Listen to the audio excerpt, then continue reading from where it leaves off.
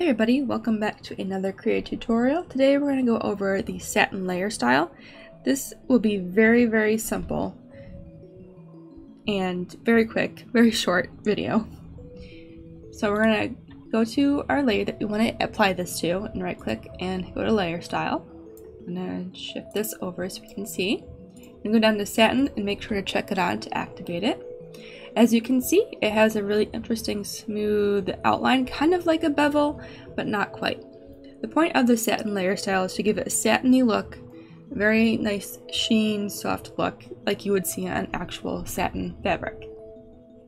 I'm actually going to change the color here, like you can do with most of the layer styles. We're going to change it to, let's do this color here. It's like a nice purple. Actually, no, we're going to change that, sorry, this one here. Something a little bit brighter that we can see. We can see already that it's changed the outline here. We can increase the opacity to make it completely opaque, or we can make it more transparent.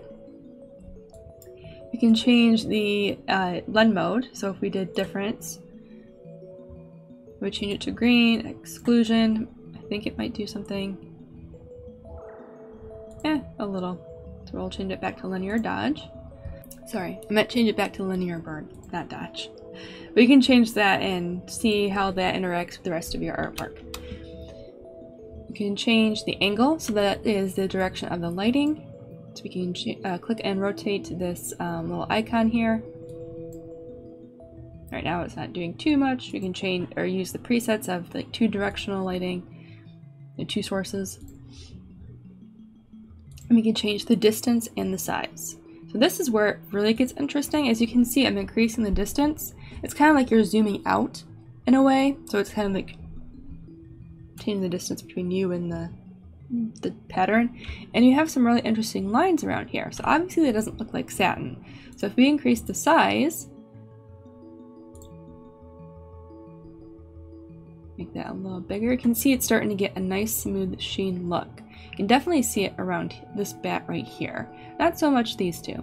This one looks really nice and soft. So it has a really interesting final look to it, kind of like that satin sheen. Now we can invert it.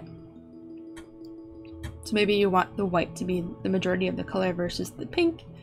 And you can add the anti-aliasing on as well.